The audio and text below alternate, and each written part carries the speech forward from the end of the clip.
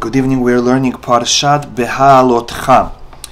We are in the Art Scroll Chumash, page 775.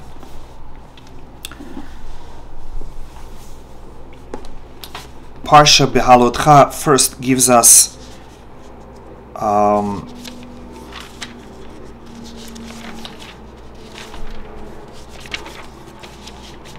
events that happened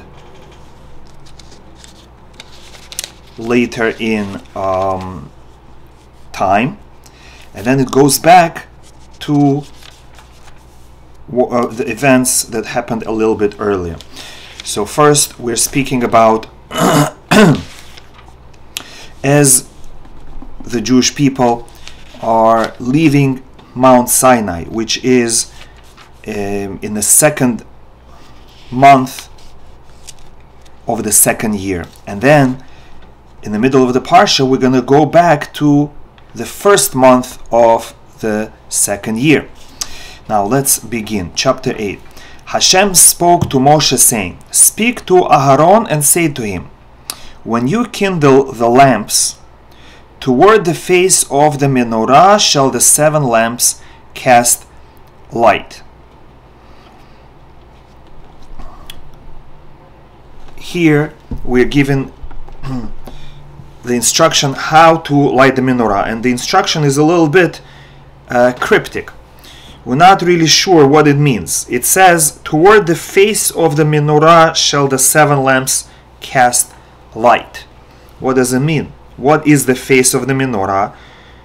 The face of the menorah, we assume, is the front of the menorah, and the question is, which way was the front of the menorah facing? And there are two opinions. One opinion states that the menorah was facing the Kodesh HaKodashim. If you can imagine the Beit HaMikdash, the Mishkan, as a rectangle with Kodesh HaKodashim at the eastern end of it, the menorah was just outside of it, facing it. Here is the Kodesh HaKodashim, and here's the menorah facing it. And then it means that the menorah is lighting toward Kodesh HaKodashim, where you put all the wicks in every lamp, and there were 7 lamps facing the Kodesh HaKodashim. The other opinion says, no, this was the Kodesh HaKodashim, and the menorah was not facing it, but rather it was east to west. So then, if the menorah is east to west, and the candles are towards the face of the menorah, they are shining toward the table. The table is opposite of the menorah. Menorah is on the southern side of the Mishkan, and the table, the golden table with bread on it, is on the northern side of the menorah. So then what does it mean, the face of the menorah? According to this opinion, it means that all the candles, all the wicks were facing the center. You had 3 on the one side and 3 on the other side, and the wicks were placed not in the center, but they were toward the middle candle. The middle candle was the central one. Its wick was in the center, but the 3 branches on the right were facing left, and the 3 branches on the left were facing right. Aharon did so. Toward the face of the menorah he kindled the lamps, as Hashem had commanded. And briefly we review the workmanship of the menorah. It was hammered out of gold, from its base to its flower. It is hammered out according to the vision that Hashem showed Moshe. So did he make the menorah.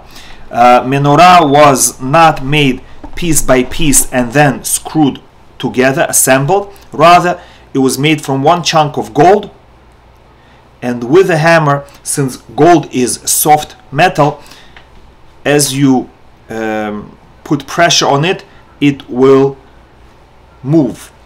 And that's what made the construction of the menorah so difficult, that Moshe had a hard time figuring it out, and Hashem had to show him the menorah, like it says, according to the vision that Hashem showed Moshe.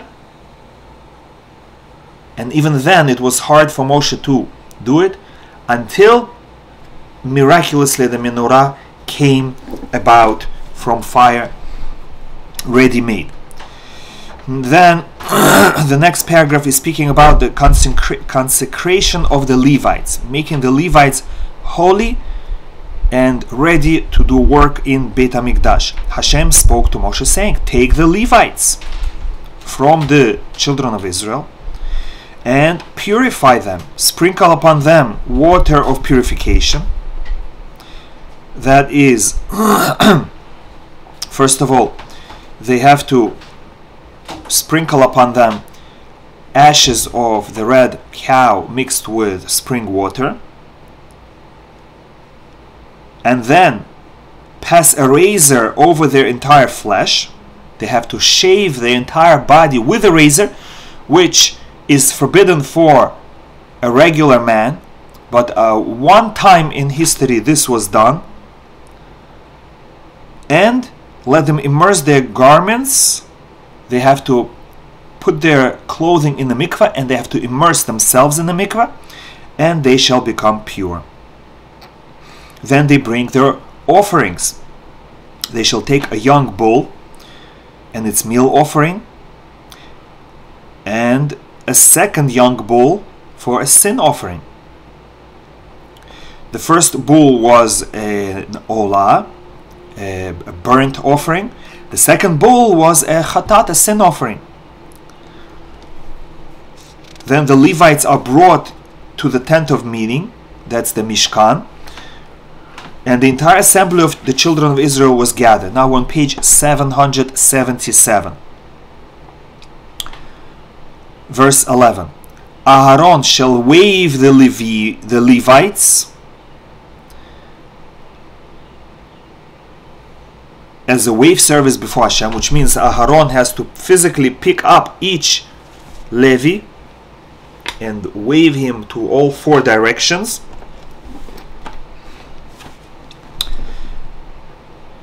And then in verse 13 we say, you shall stand the Levites before Aaron and his sons and wave them as a wave offering.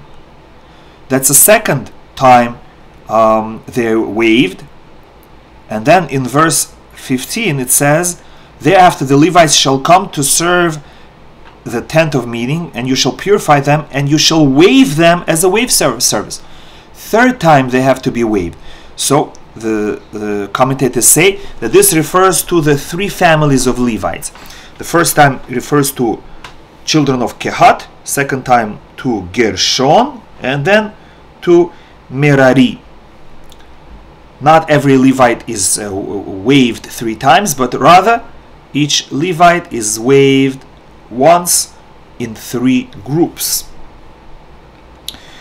Then in verse 12 it describes how they bring their offerings. The Levites shall lean their hands upon the head of the bulls and make one as a sin offering and the other one as an elevation offering, to provide atonement for the Levites.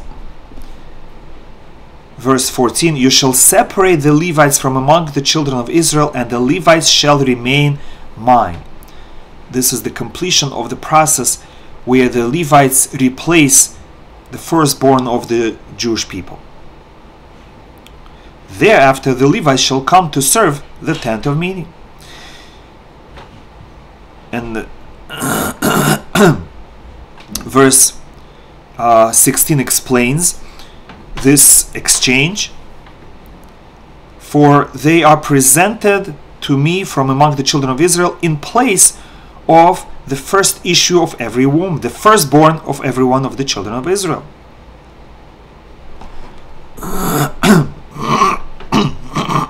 Originally, the firstborn of the Jewish people were supposed to serve Hashem in the Mishkan, as it says, verse 17, "For every firstborn of the children of Israel became mine on the day I struck every firstborn in the land of Egypt.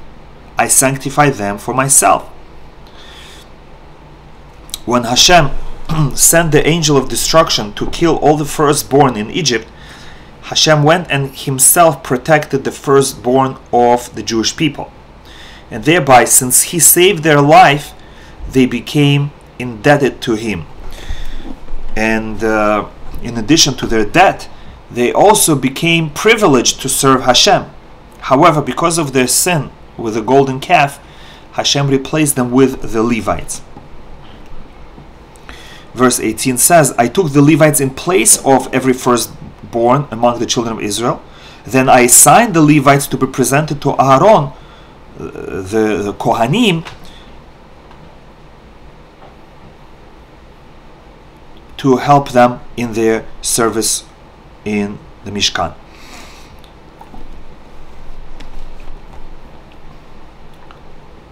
Now, verse 23 at the bottom of the page, Hashem spoke to Moshe saying, "From 25 years of age and up, the Levites shall join the legion of the service of the tent of meeting. And from 50 years of age he shall withdraw from the legion of work and no longer work. He shall minister with his brothers in the tent of meeting to safeguard the charge, but work shall he not perform." So by work here it means carrying the Mishkan when they travel. And by service, by ministering, it means guarding the Mishkan and opening and closing the doors. And some commentators also include in this singing. Some commentators say that singing is considered part of the actual service and can only be done by the Levites between the age of 30 and 50. Now, we read in the previous Torah portion that the Levites only serve in the Beit HaMikdash from 30 till 50. Why does it say here from 25 till 50? Why extra 5 years? And Rashi says that the first 5 years are for training purposes. They come to Beit HaMikdash when they're 25, they learn about everything, they practice, and then they actually start working when they are 30. Now we're on page 779, chapter 9. Hashem spoke to Moshe in the wilderness of Sinai in the second year from their exodus from the land of Egypt in the first month, saying, now we go back to the first month of the second year. The children of Israel shall make the Pesach offering in its appointed time.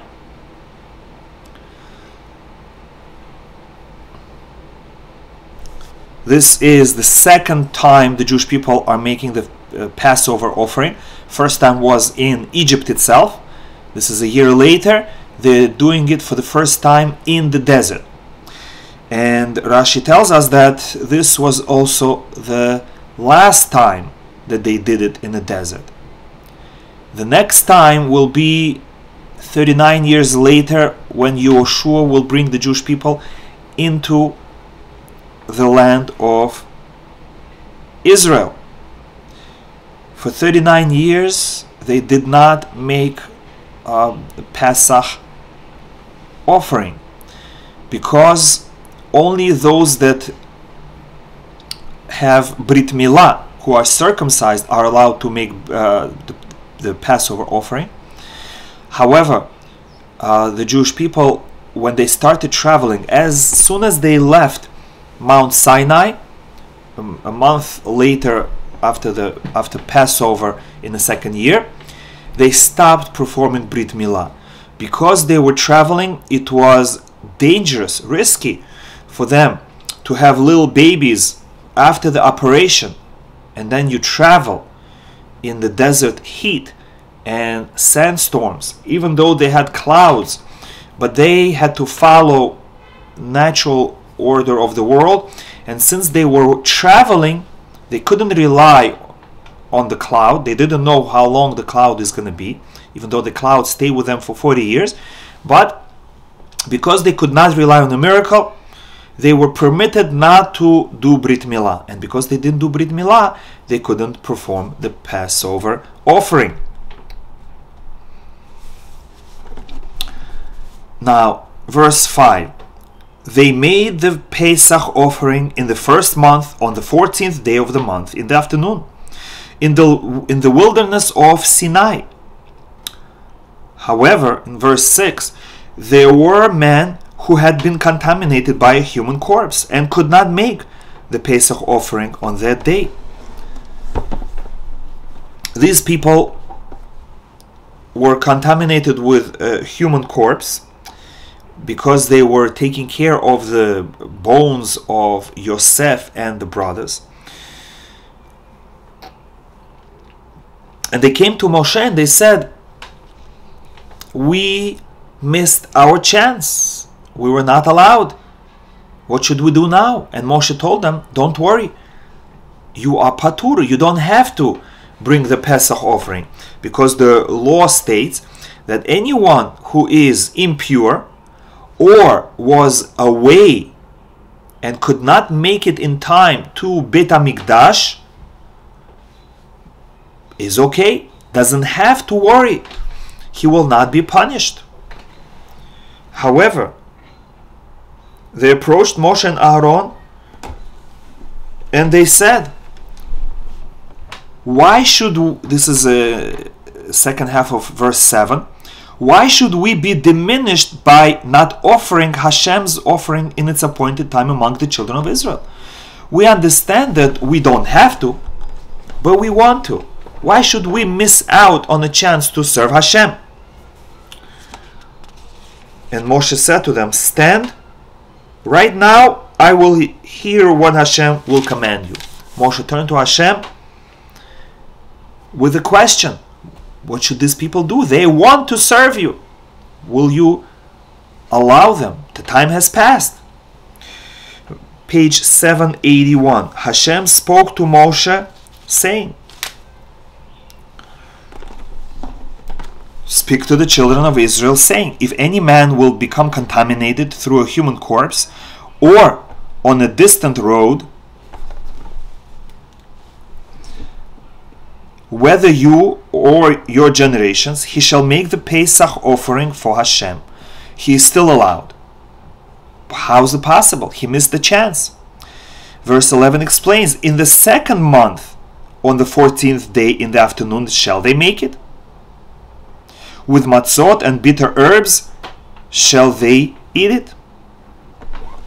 I'm giving them a second chance.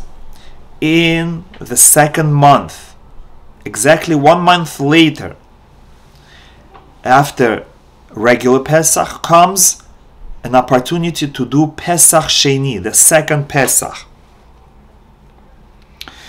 And they roast it just like the first Pesach, and they eat it with matzah and maror just like the first Pesach. However, you don't need to clean your house from chametz. As long as you don't eat chametz with it at the seder, that's okay. Eat matzah, eat lettuce, the bitter herbs, and the next day you can have chametz if you want. And in our times, we also celebrate Pesach Sheni. Of course, we don't have Beit HaMikdash, so we don't bring the Pesach offering, but we, in commemoration of that day, we eat matzah on that day.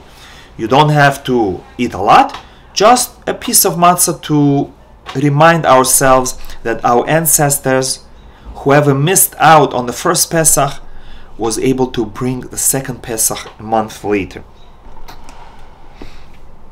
From here we see a very important lesson. that if a person really wants to do something for God, Hashem will help him. Hashem will create a new opportunity, a new reality that didn't exist until now. Until now, there was no mitzvah of second Passover. And now, Hashem said, because you asked, I'm going to create it. I'm going to give you an opportunity to serve me. That is why a person should never think that I lost my chance, I will never be able to do it. A person should have desire, and he should be brave to ask for it. As it says, Hakol bidei shamayim, everything is in God's hands to say no to a person if he asks him, chutz mirat shamayim, except for the awe of God. Which means, if a person asks Hashem, I want to have more fear of you, I want to have love of you, I want to serve you, I want to have a connection with you, it's not in Hashem's hands to say no. Hashem must allow you to achieve your desire. And therefore, every person has to say, I want to learn the entire Torah. I want to fulfill the entire Torah. And it's not asking for too much. It is within every Jew to attain that, to know the entire Torah and to be able to fulfill the entire Torah. I want to perfect my character, and that's within our ability. I want to have a close connection with God, and that's within our ability.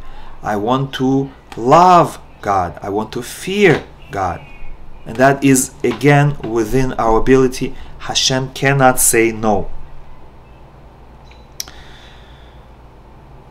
And this great lesson we learn from Pesach Sheni, which was not supposed to exist, and because Jewish people asked for it, Hashem gave it to them. Now, on page 781, verse 15, divine signs of the Israelites' travels. When the Jewish people traveled, there were pillars, one pillar of cloud and one pillar of fire. And this paragraph explains it. On the day the tabernacle was set up, a cloud covered the tabernacle, that was a tent for the testimony. And in the evening there would be upon the tabernacle like a fiery appearance until morning. So it would always be. The cloud would cover it during the day and an appearance of fire at night. So there were already two pillars even when they were stationary.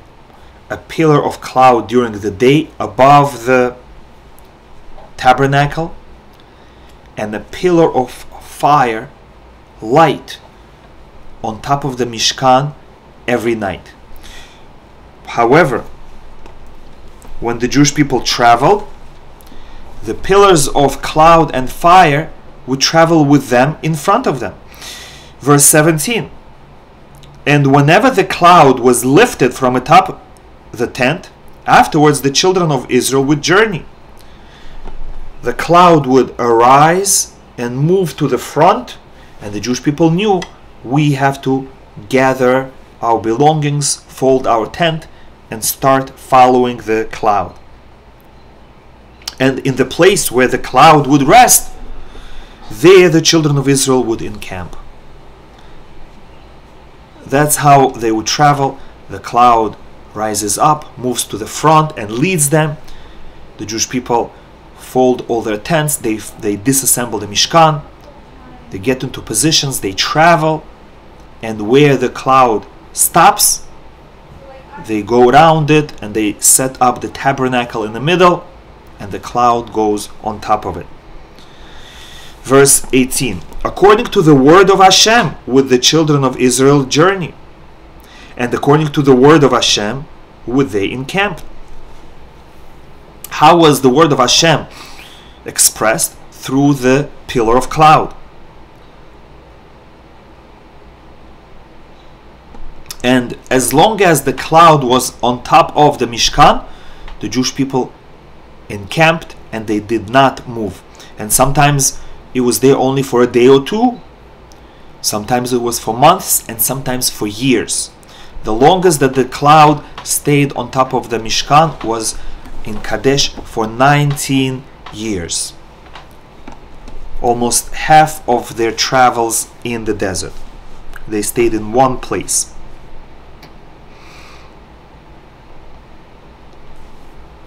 Now we turn to page 783. Another way to communicate with people is described in chapter 10. One way is through the clouds. When the cloud is lifted, Jewish people know they have to travel. When the cloud rests, they know that's the place to encamp. The second one is the trumpets. Hashem spoke to Moshe saying, make for yourself 2 silver trumpets. What do you do with them? They should be for summoning of the assembly and to cause the camps to journey. And verse 3 explains, when they sound a long blast with them, the entire assembly shall assemble to you. When 2 trumpets sound, long sound, 2, that's called tekiyah, people know that every Jew must gather around the Mishkan to listen to what Moshe has to say. Verse 4, if they sound a long blast with 1 trumpet, the leaders shall assemble to you. If only 1 trumpet makes the long sound, 2, then only the leaders come to Moshe. Verse 5, when you sound short blasts with 2 trumpets, the camps resting to the east shall journey. Which means if people hear 2 trumpets, like we blow on Rosh Hashanah, 2, it's a sign that we have to get up, prepare ourselves for traveling, and start traveling. This was like the first Morse code. Depending how many trumpets and what the sound the trumpet makes, that was the sign to the Jewish people. Verse 8. The sons of Aharon, the Kohanim, shall sound the trumpets. So when Moshe was around, he was in charge of the trumpets, and he would tell them, 2 sons of Aharon, take the trumpets and blow them. Now, since verse 2 says, make for yourself 2 silver trumpets, it tells us that they were only used when Moshe was alive.